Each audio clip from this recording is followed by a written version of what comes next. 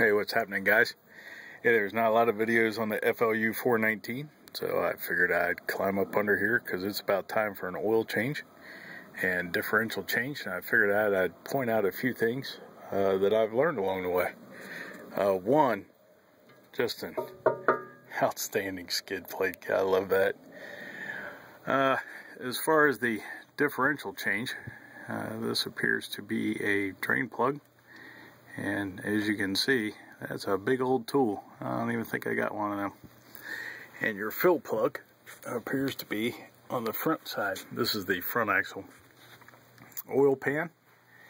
And then back here, can't quite, one of those is transmission. Either that one down yonder or this one over here. The other thing I noticed climbing up under here, and this is gonna be a treat to change.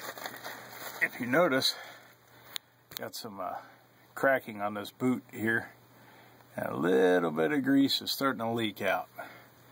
So that guy should be a treat to change, and that'll be the front and the rear that'll probably need to be changed. But for the most part, considering this guy is a 1989, I think she's holding up pretty well. The undercoating and paint is pretty darn good. There is a little bit of surface rust here and there, but I want to cover up most of that with some paint once I kind of sand it down a little bit. But she's definitely a beast, and took out a few tree stumps today. It's also got a little bit of an oil leak there. I'm hoping it's just a couple of these nuts here might be a little loose.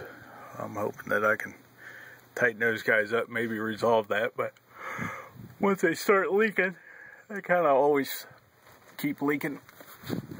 But there's the back side right there. And you can hear some of the air tanks kind of hissing away. But anyway, should be fun to wrench on. And I guess it's a reason to go out and buy some new tools. So anyway, folks, this is the Flu419. The other thing I want to show you here too, hold on here, I got brakes over here on this particular vehicle. We noticed one of these little sensors up here, that guy right there, I think it's a brake pad wear sensor, was just kind of flopping in the wind, so we tied it up out of the way because she only had like 4,900 miles on it. Now, as you can see, there's been some leaking over here, and that was because I ruptured.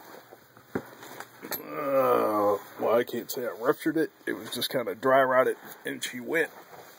But it was, get up under here. Oh, where is it? This hose right here. That's the little culprit that gave us all the trouble. That guy goes over to the hub and also connects with the differential right up in that little cozy hole right there via those banjo connections. And when you turn on your four-wheel drive, it pressurizes the differential unit and squirts fluid out into your hubs. So that was definitely an interesting fix.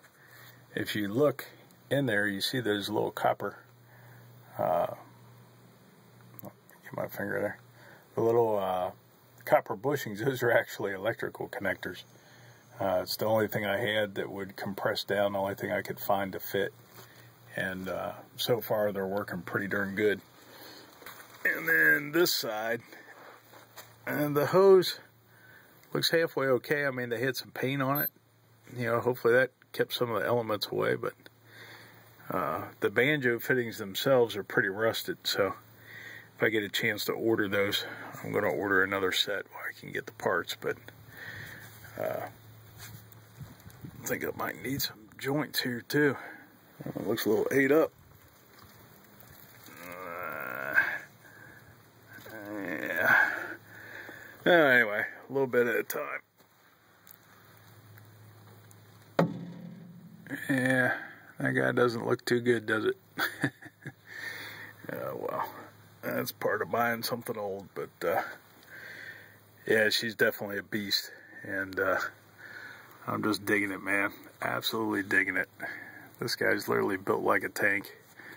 Sad part is I got to get all new tools to work on this thing. So anyway, peace out, guys. Love you.